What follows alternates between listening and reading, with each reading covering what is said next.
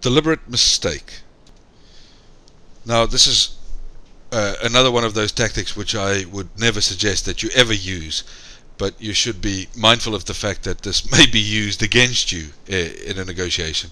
Of course, you will know immediately when this tactic is discovered that your counterpart had no regard for your interests and was only really trying to be very competitive and assertive in the achievement of their own needs, objectives, and goals.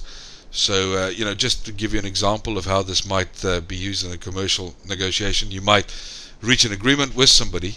A supplier might enter into an agreement with you, and perhaps within a week or two of reaching that agreement, they might say, look, that there was a mistake.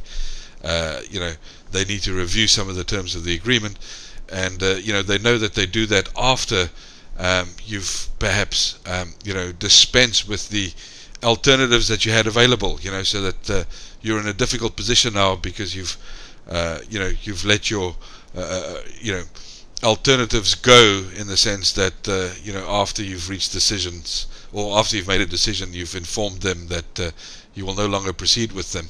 And in some particular commercial negotiations, I think, for instance, of construction projects or big software engineering implementations, then it's not really possible for you to switch to an alternative provider in a hurry, and you might be stuck.